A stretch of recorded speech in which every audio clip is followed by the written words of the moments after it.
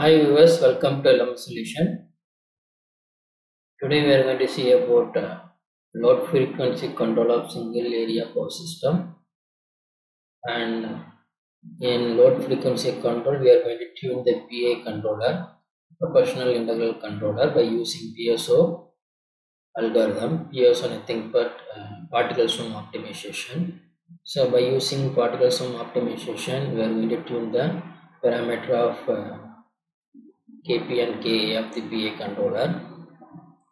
So first I am going to explain about single area load frequency control of single area system.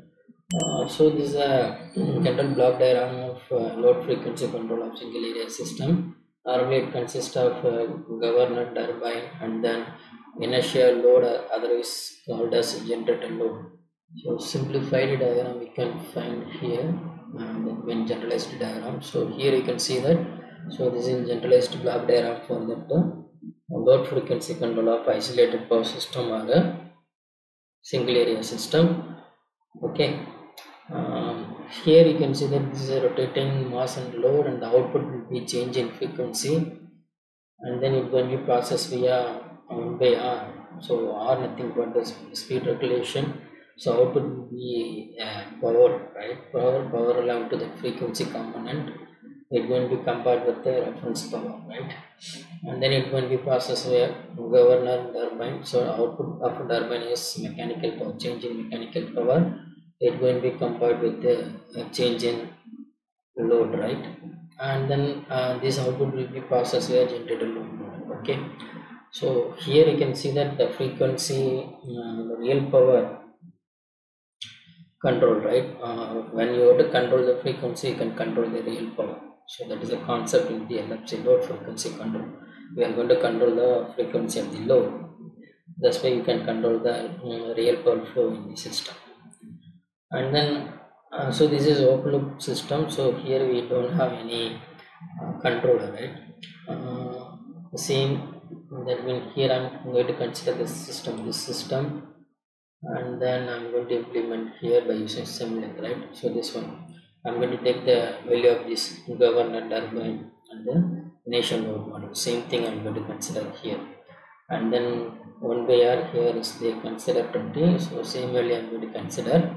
So 1 divided by 0.2 s plus s, 1 divided by 0.5 s plus 1, 1 divided by 10 s plus 0.8. Okay, and then here I'm going to take this controller output, right?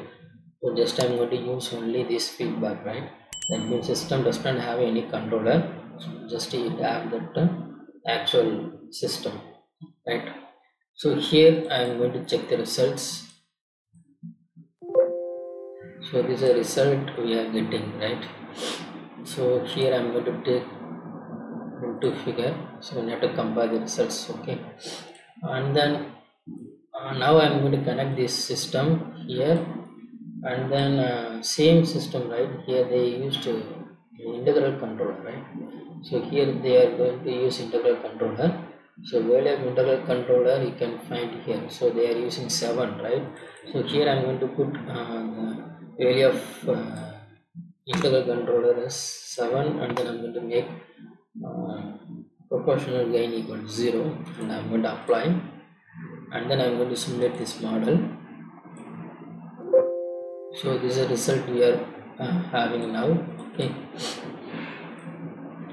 so here I'm going to take into figure.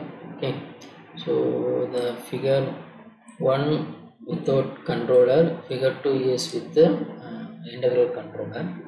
So next I'm going to tune this system, right? Tune the system, tune the PA controller, right? By using PSO. So here I'm going to make the integral proportional controller equal to KP, and integral controller will be KI. And next I'm going to have MATLAB function. So this is a PSO code used for tuning the KPKA. So here number of variable, here we design fixed at 2, right? So here we are going to tune KPKA, and then lower band and upper band for that KPKA. Here I am having to fix -20 to 20, and then this optimization options used for particle sum optimization. So this is used to for execute the particle sum optimization in the MATLAB. And then after execution, right, the PSO will be find the optimum value for KPK. In order to, that means here our objective to reduce the error, right? So here I am going to measure different parameter like IAE, ISE, ITAE and ITSE. That means IAE nothing but the integral of absolute error, integral of square error, integral of time multiplied absolute error, integral of time multiplied square error, right? So here I am going to consider this is the objective function. So this objective function will be minimized in the system. Okay, so here we are measuring that objective function. So this function going to be minimized in the system. So while executing this program, right, the PSO will be supplying the KPK value for this Simulink model, and then it collect this output like IE, ISC, ITE, ITSC, and then finally the PSO will be provide the optimal value for KPK with the minimum value of IAE, ISC, ITAE and ITSC. So here I am going to simulate this one. You can see the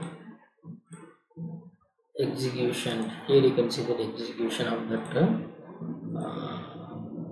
Simulink model, and also here you can see that iteration count and best value, and then fitness function like summation of IAE, ISC, ITAE, ITSC, and also here you will see that response for every simulation, right? And also here you can see that this variation of that objective function. So here you can see that, so initially maintain it here, and then after third iteration it comes to here, right? And also here you will see that variation of fitness function. So here I consider 20 iteration, right? 20 population and 20 iterations. So after 20th iteration we will see the results, final results.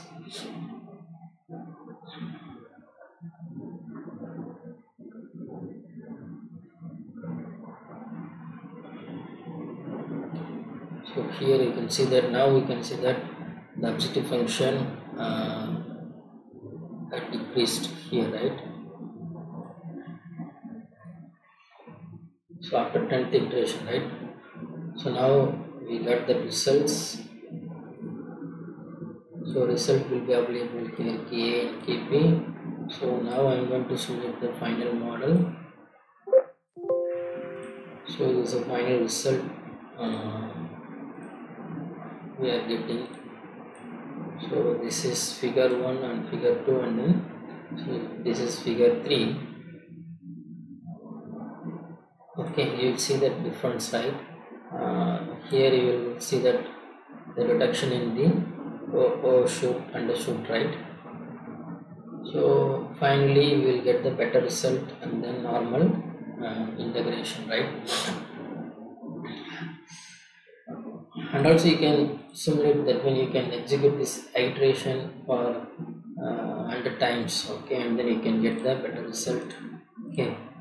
But the timing for completion of the iteration, it take long time, it maybe take 30 minutes or 1 hour.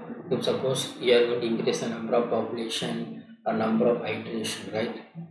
And also you can change the parameter of PSO. So in order to change the parameter, just you have to go for optimization option here. So you will see that how to change the parameter of the PSO. So just you have to change the parameter like C1, C2, right? That value you can change here. Okay, so you can see the in section how to change C1, C2, everything available here. So you can change that one. So this is a model, that means PSO used for tuning the parameter of KPK in the load frequency control of single area system. Thanks for watching our videos. Kindly subscribe our channel and also click bell icon for notification about upcoming videos. Thank you so much. Bye bye.